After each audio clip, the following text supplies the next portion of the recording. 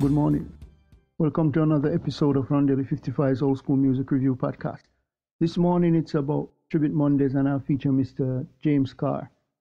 He was born James Edward Carr on 13th of June 1942 and died January 7, 2001. He was a rhythm and blues and soul singer and was described as a pure vocalist by many critics.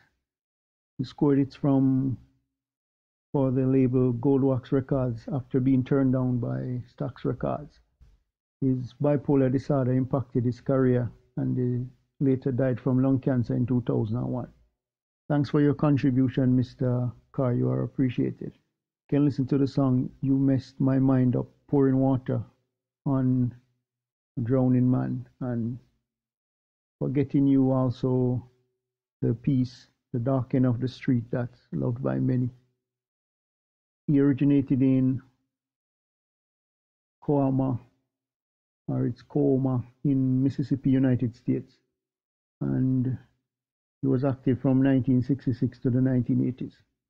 So until next time, hope you have a great day. Remember, God loves you. Jesus is the only way.